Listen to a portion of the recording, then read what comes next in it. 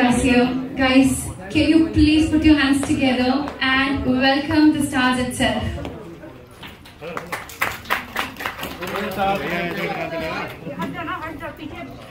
Thank you so much, Kangana. It's a pleasure to have you here with us. Everyone, can we have a huge round of applause again for Vishnu?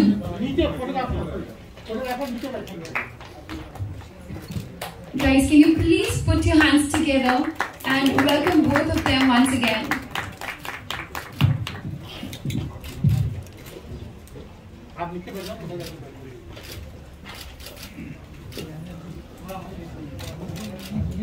Well, before commencing, I would like to thank both of you for taking out time. It's a pleasure to have you here with us.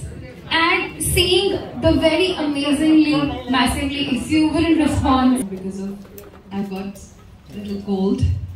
It's not COVID, I assure you, I've got my test done. But the hectic promotion got to me, but nevertheless, we are here now and really appreciate the turnout. Thank you so much.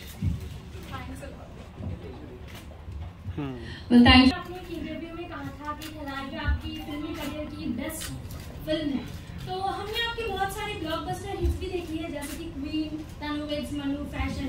तो थलाइवी सबसे अलग कैसे आप best किस तौर पे बता रहे हैं? देखिए, हर फिल्म वैसे तो अलग होती है, उनके जॉनर्स अलग होते हैं और किसी फिल्म को कंपेयर नहीं किया जा सकता, लेकिन फिर भी एक एंटरटेनमेंट कोशेंट जिसको कहते हैं और एक जो आप कोई मनगढ़ंत कहानी बनाते हैं और उसको सुनते हैं, समझते हैं, फिर भी वो एक महज एंटरटेनमेंट आप यूज़ कर सकते हैं। लेकिन इस फिल्म में जो भी दिखाया गया है वो वाकई में वास्तविकता में हुआ है, तो उससे कुछ सीखने को भी मिलता है कि देखो ज़िंदगी कैसी होती है या हमारी ज़िंदगी को लेके कितनी लिमिटेड अप्रोच होती है। और जिस तरह से मैंने थलाइवी से जो सीखा कि चाहे वो डॉक्टर जे ललिता हो या मिस्टर एम जी रामचंद्रन हो या श्री करुणानिधि जी हो, ये तीनों के क्या डायनामिक्स थे और फिर आगे चल के तीनों में ही कैसे सत्ता एक के बाद दूसरे के बाद तीसरे के बाद में घूमती रही। तो एक बहुत ही दिमाग को एक बहुत ही ज़्यादा एक वो मटेरियल मिलता है सोचने के लिए, विचारने के लिए। तो उस करके मुझे लगता है कि आज तक की सबसे बेहतरीन जो है ये मेरी फिल्म है। लेकिन जैसे मैंने कहा, हर एक की अपनी अपनी पसंद होती है, किसी को कुछ और भी अच्छा लग सकता है, लेकिन मुझे लगता है कि ये आज तक की सबसे बेहतरीन फिल्म हुई है। सर, ये आपने film thank you so much everybody. Sir, ये आपने फिल्म प्रोड्यूस की है, तो कंगना ने जो भी रोल निभाया आज सिनेमास में पिक्चर है, तो कंगना के बारे में आप क्या कहेंगे? क्या आप सेटिस्फाई हैं कंगना से? जो आप एक्सपेक्ट कर रहे थे वो कंगना ने दिया, और इसकी जो आगे की जो जर्नी है फिल्म की, इतना अभी आपको बिजनेस के पॉइंट ऑफ व्यू से भी कि जो आप एक्सपेक्ट कर रहे थे, क्या आप पूरी तरह से सेटिस्फाई हैं? पहले कंगना को लेकर आपके See, everyone knows that Kangana is the best actress in the country.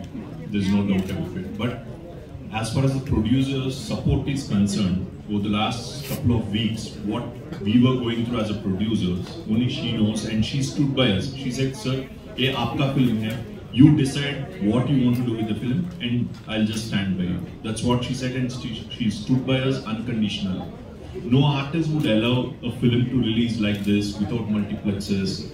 And because at this point of time, we don't believe that box office numbers are a true judgment for the success of a film. You saw the film, you loved the film, we made a great film. That's half success for us. And second point is, she said, "Sir, you invested in the film, you need to recover your investment as producers. Do whatever it takes to recover investment and be safe." No actor will ever say that. She is the only star who could say that. दोनों को ही best wishes, पूरी हमारी जितनी भी media committee. Thank you so much everybody.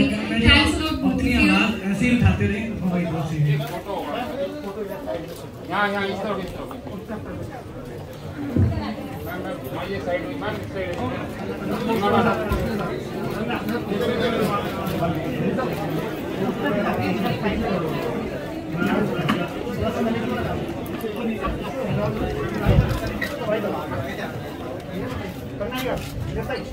Right to left एक साथ में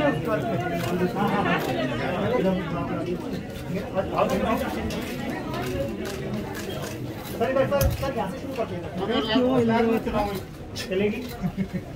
screen को सपोर्ट करें। और मल्टीप्लेक्सेस पहले भी बहुत ज़्यादा प्रोड्यूसर्स को बुली करते आए हैं और अभी भी उनका रवैया वैसा ही है।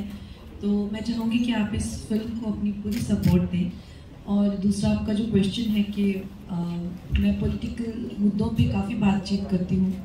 आई थिंक मैं देश के लिए बहुत ज़्यादा मैं एक देशभक्त हूँ, राष्ट्रवादी हूँ, तो देश के लिए हमेशा बोलती हूँ। तो अक्सर लोगों को लगता है कि मैं पॉलिटिक्स के लिए बोलती हूँ, शायद एक ही बात है, लेकिन मेरे लिए एक नहीं है, क्योंकि मैं कोई पॉलिटिशियन नहीं हूँ। मैं एज अ रिस्पॉन्सिबल सिटीज़न और वो इंसान जिसको लोगों ने आज इस मुकाम तक पहुँचाया है, तो मैं लोगों के हक की, देश के हक की बात करती हूँ। और राजनीति मुझे करनी है या नहीं करनी है, ये मेरा निर्णय नहीं होगा।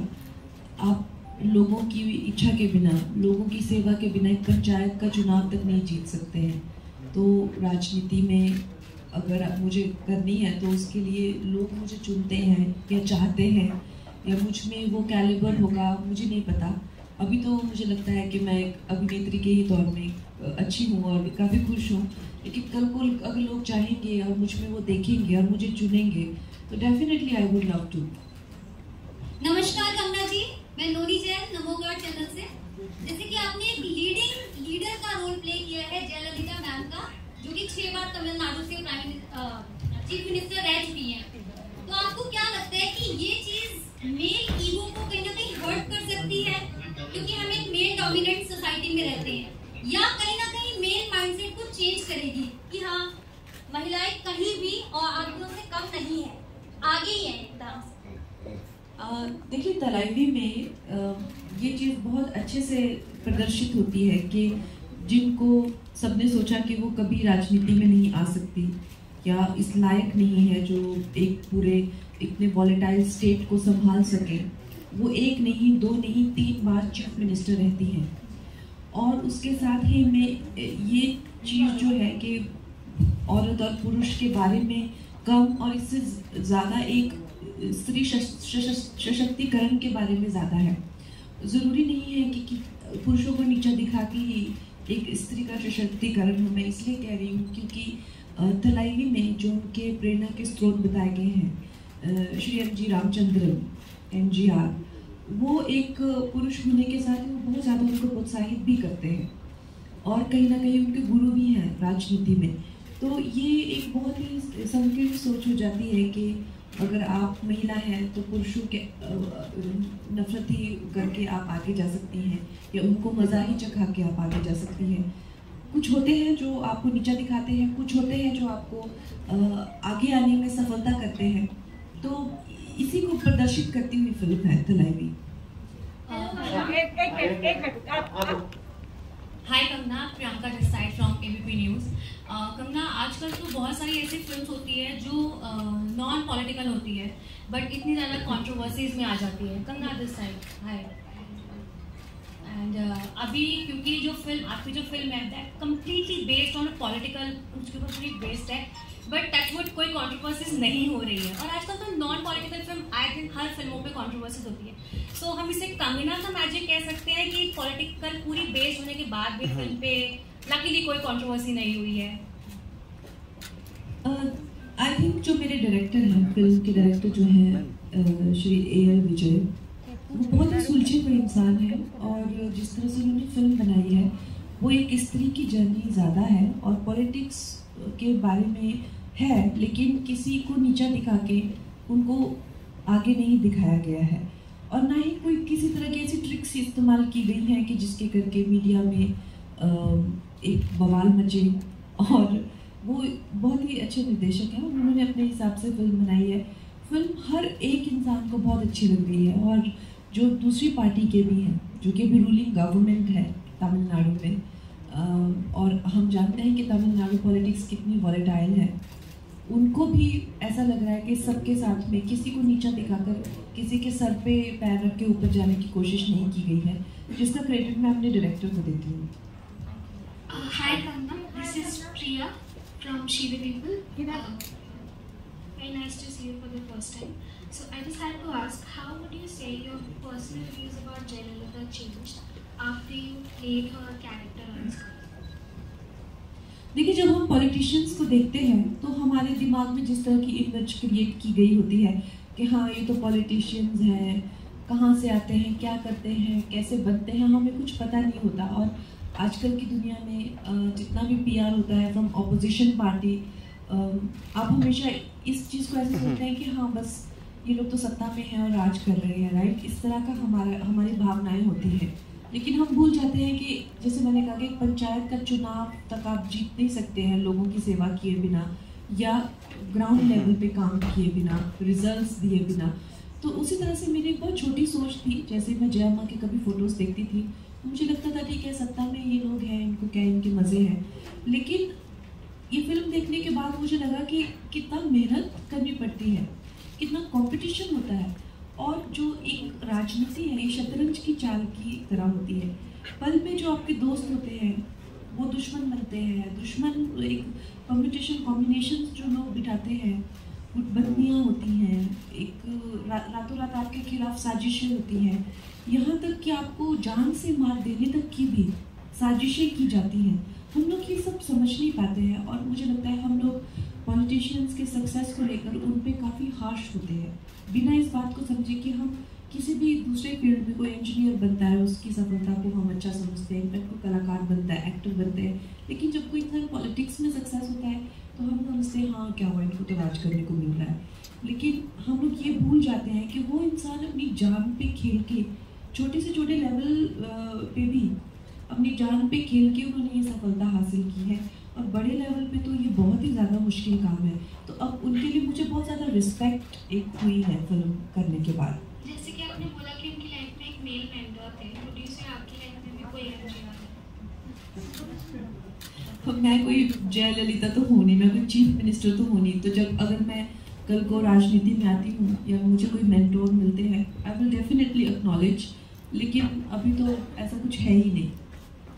हाय, कंगना फ्रॉम देसी मार्केटिंग, रोहित मौर्य फ्रॉम देसी मार्केटिंग। हर एक कैरेक्टर को निभाने के बाद कोई ना कोई उस कैरेक्टर को पंच होता है जो हर एक अपने साथ ले जाता है। आपने जयललिता जी का कैरेक्टर निभा के कौन सा अंश है जो अपने साथ लेके हमेशा रहेंगे आप, ये अभी तक आपको छूट नहीं पाए? उनके कैरेक्टर में बहुत ज़्यादा ऐसी चीज़ें हैं, लेकिन एक दृढ़ निश्चय जो है उनमें वो बहुत ही काबिल तारीफ है। जैसे कि हम सब जानते हैं, ये एक as a matter of fact है, हिस्टोरिकल फैक्ट है कि जब उनका अपमान किया गया था तो उन्होंने चैलेंज किया था कि अब मैं चीफ मिनिस्टर बन के ही सभा में वापस आऊँगी, और उन्होंने वो करके दिखाया। तो वो अपने दुश्मनों को जिस तरह से बोलती थी वो करके दिखाती थी, और उसके लिए वो किसी भी हद तक मेहनत करने के लिए, कंपटीशन करने के लिए या एक तरह से स्ट्रेटेजाइज करने के लिए पीछे नहीं हटती थी। तो आई थिंक ये उनकी एक बहुत अच्छी बात है जो मैं हमेशा अपने साथ रखना चाहूँगी। कंगना, आपसे सवाल है कि जब आपको ये रोल ऑफर हुआ तो क्या था माइंड में कि आप इसे जस्टिफाई कर पाएंगे या नहीं, या किस तरह से इसको लेके चलना? मेरे लिए काफ़ी एक, जैसे मैंने कहा, एक साउथ में बहुत ज़्यादा उपलब्धि हासिल की गई महिला है वो, और वहाँ उनके मंदिर तक हैं और लोग उनकी पूजा करते हैं। और जब मेरी कास्टिंग अनाउंस हुई थी तो सबने कहा था कि ये बहुत गलत हो रहा है कि साउथ इंडियन लड़की को ही मौका मिलना चाहिए। और कई लोगों ने इस बात की बहुत ज़्यादा आलोचना भी की थी कि कंगना जो है वो नॉर्थ इंडियन है, वो भी पहाड़ों से आती है, तो ऐसा क्यों। लेकिन आज वही लोग जिन्होंने मेरी आलोचना की थी मेरी तारीफ़ के पुल बांध रहे हैं, और वही लोग जो तमिलनाडु से बिलोंग करते हैं वो ये इस बात को मान रहे हैं कि अम्मा का जो कैरेक्टर है वो कंगना से बेहतर कोई नहीं कर सकता था। तो ये मेरे लिए एक बहुत बड़ी उपलब्धि है। लेकिन शुरू में जब इतना लोगों ने आलोचना की तो मुझे भी कहीं लगा कि ऐसा तो नहीं कि मैं कुछ बहुत बड़ी गलती करने जा रही हूँ। सर, आपसे एक सवाल है कि पिक्चर हमने देखी बहुत अच्छी है, लेकिन क्या ये रियलिटी के कितने आसपास है, या इसको कमर्शियल एंगल के लिए कितनी लिबर्टी दी है? This film is based on a book, and that book is 100% real. So it's based on real events. 100% it's real. Kangana, here I'm Zeba from Beyond. I wanted to ask, after a few years, when you look back at this film and this role, do you think this will be like a highlight in your filming career? Hope so, most definitely. In terms of an actor, it is a film which has given me tremendous scope to rise from where I already was. And if it is appreciated and if it is accepted the same way, then it will definitely be a turning point in my career. And another thing, since the film has been shot in several Indian languages and it's also being released in several Indian languages, is this the way forward to capture a pan-India audience for every filmmaker? Most definitely. I think we need to discourage American films and English films taking over our screens, and we need to behave like one nation and one purpose, and we need to stop dividing each other based on South India, North India, and and we need to enjoy our films first. There are so many films, Malayali films, Tamil, Telugu, even now Punjabi industry is coming up. We need to encourage regional industries, and we need to develop our own infrastructure as far as the creative industry is concerned. Otherwise, the day is not far. The way Hollywood has destroyed French film industry, Italian film industry, German film industry, and made a monopoly all across the globe. That's what they are doing here also. And the fact that we don't appreciate each other, and we rather see a dubbed Lion King or a dubbed, something Jungle Book or something, but we will not give a dubbed film of Malayali a chance. So that will not work in our favor. We must keep our people as our priority, our industry, and that is the only way to make a Atmanirbhar Bharat. एक minute रुक जाओ जरा आप संगीता एक minute रुक जाओ सीमा रुक जाओ एक मिनट सीमा आप Hi Kangana, I'm Sangeeta from Super News. I want to know, how do you relate your struggles with Jayalalitha, because she's also been through her own journey as a woman. How do you relate that? Secondly, how has your battle been with the multiplexes? Did you get any positive response after that? So I will combine your question also, ma'am, in that about weight loss and weight gain. So because the journey was from 16-year Jayama to 42 year, so I had to show all that in almost 1.5 years that we shot in. I had to gain 20 kgs weight and lose in the same film. So these were some of the obstacles that I had to face along with learning Bharatanatyam. These are parts and parcel of an actor's life, and this is my job, so I choose to do it. But I also faced many health issues. My cholesterol was very high, and dancing with that kind of weight also gave me various issues like backache and knees ache and all that. So I would recommend it to anyone. Another thing that you said about how do I relate to her struggles. As a woman working in men's world, of course, I feel that women are underestimated, and especially in the roles of leadership.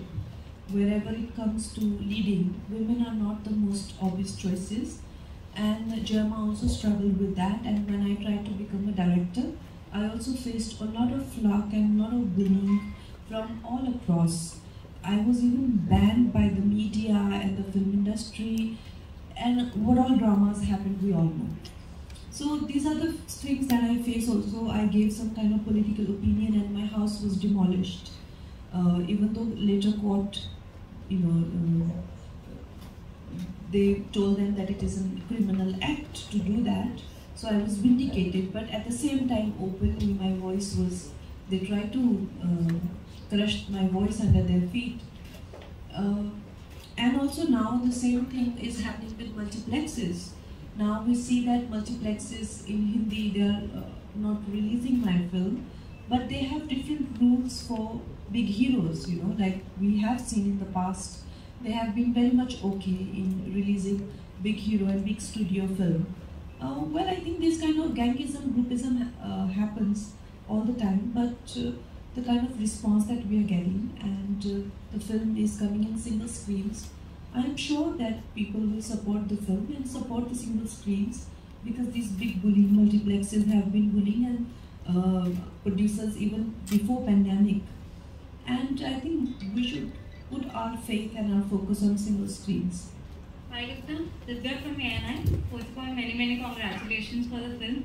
And you're playing a very strong personality yet again for the screen. So my question to you is, what was the toughest part of playing Jayalalitha, and how has her political journey influenced your perception for politics?